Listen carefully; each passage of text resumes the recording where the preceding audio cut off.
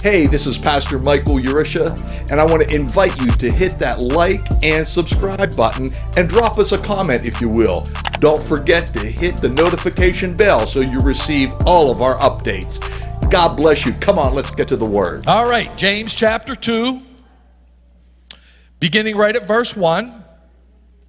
My brothers and sisters, believers in our glorious Lord Jesus Christ, must not show favoritism. Suppose a man comes into your meeting wearing gold ring and fine clothes, and a poor man in filthy old clothes also comes in. If you show special attention to the man wearing fine clothes and say, hey, here's a good seat for you, but say to the poor man, no, you stand over there, or here, sit on the floor by my feet. Have you not discriminated among yourselves and become judges with evil thoughts? Now, we're going to walk through this verse, and we're going to get to the partiality segment here in just a minute, but there's a golden nugget in this first verse that we just can't pass up. If you read that first verse in the New King James Version, it says, my brethren, do not hold the faith of our Lord Jesus Christ. Then he says, the Lord of glory, with partiality. So this can also be phrased because it's insinuated that the Lord Jesus Christ, who is the Lord of glory. James used very, very strong words to identify Jesus Christ as the Lord of glory. He just didn't throw that out in passing, because this is a striking term for Christ, because here's what the Lord of glory means in the Greek language. It means the full manifestation of God's divine presence and majesty. Did you follow me? The Jews have a word for that. Many of you probably know this word. The word is Shekinah. How many of you know and heard the word Shekinah?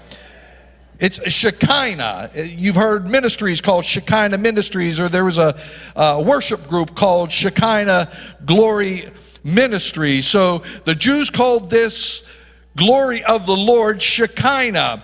The definition of Shekinah is the visible sign of God's presence on the ark of the testimony in the Holy of Holies.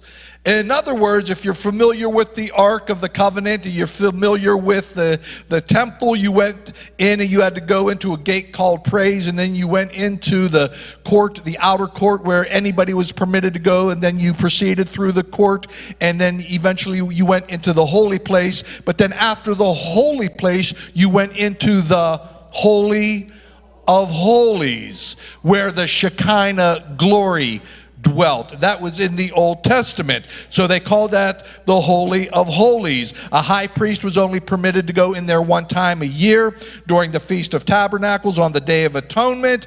But how many of you know there was a big veil that separated the holy place from the Holy of Holies? But when Jesus stretched out his arms and said tetelestai, the Bible says that that veil was rent in two. It was ripped in two, which now, come on somebody, gives us full access that we can now boldly go before the throne of God. Why? Because we've been washed by the blood of the Lamb. Oh, I don't know, that's good news, somebody in the house. So we're talking about the Shekinah glory of the Lord, the visible sign of God's presence. While this term, the word Shekinah, is not used in your Bible anywhere, it was used by the Jews, and then first century Christians adopted it as well as Shekinah, being understood that it was the visible sign of God's holy presence. The term Shekinah, however, is taken from the Old Testament term. Some of you are familiar. The word is kabod. Kabod simply means a cloud, or the weightiness, the heaviness of God. This is also known as the glory of the Lord. You're familiar with the story in 2 Chronicles chapter 5. The Bible says the priests were all gathered together and they consecrated themselves. And it says they came out from the holy place, and they came out and they began to worship God. It says they got together regardless of their division. In other words, there was no racism there. It didn't matter if you were Baptist, Pentecostal, or Baptist-costal. Come on, somebody. But they set aside their little divisions, and the Bible says that they came out, and as they sang with one voice with 120 trumpeters blowing their trumpets, it says, the glory of the Lord, the cloud descended in the holy place. It was the kabod, it was the glory of the Lord, known as Jesus Christ, because James referred to him as the Lord of glory. James referred to him as Shekinah. In Exodus chapter 19, verse 9, we know that God goes up to the Mount Sinai. The Bible says that a cloud, the kabod, the Shekinah, fell in disgust and had conversation with Moses. Listen, my friend, this is Jesus, the Lord of glory, having a conversation. Come on, are y'all following me here? It's Jesus talking with Moses in Exodus throughout the book while the Jews are being led out of Egypt. The Bible says they were led by a cloud by day and a fire. Come on, who is the cloud? The Lord of glory. It was Jesus Christ. In Luke chapter 2 and verse 9, we see that Jesus is born, but an angel of the Lord stood before the shepherds out in the field. The Bible says, and the glory of the Lord shone around them. In other words, Jesus, the Lord of glory, was speaking to the shepherds, saying, hey, listen, I became in the flesh.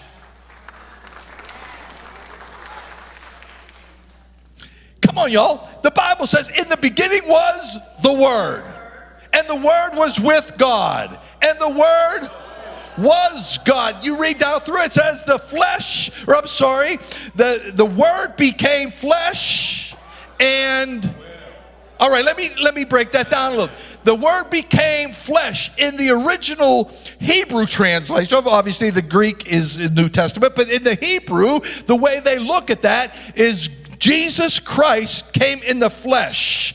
It means he tabernacled. What that means is when they used to build tents in the early ancient days, they would take animal skins. Are you following me? And they would stretch them across sticks. Jesus Christ came and put flesh. He put a tent on. Oh, come on, somebody. He put a tent on and dwelt amongst us. He tabernacled along with his people. Jesus Christ is the Lord of glory. In the book of Romans, it speaks about the glory of the Lord being the Jews' inheritance. Listen, that glory has a name. It's J-E-S-U-S, Jesus Christ. Oh, I'm not done yet. In Acts chapter 1, verse 9. Come on, most of you will remember this. Jesus is risen from the grave. He's talking to his disciples. You remember the story. He's given them their final instructions before he's going to ascend. The Bible says when he ascended, the Bible said it was like a cloud. We're talking about the Shekinah. We're talking about the kabod. The presence of the Lord took Jesus out. And the angel said, hey, you see Jesus? The same way he left, the same way he's going to return. We read about it in 1 Thessalonians chapter 4, verses 16 and 17, which states the dead in Christ will rise first, but we who are alive and remain at the coming of the Lord, we shall be caught up in the air. We're going to meet Jesus on a what? On a cloud. We're going to meet him in the manifest presence of God. We're going to meet him in the glory of the Lord, the kabod, the Shekinah. Come on, somebody in the house, give our God a praise. Hey, this is Pastor Michael Urusha, and I hope you enjoyed today's short word. Now, you can help us spread the gospel of Jesus Christ all over the earth by simply hitting that like button, subscribing to our channel, and don't forget to hit the notification bell, and last but not least, share this message with all your friends and family. Well, God bless you, and Maranatha, Jesus Christ is coming soon.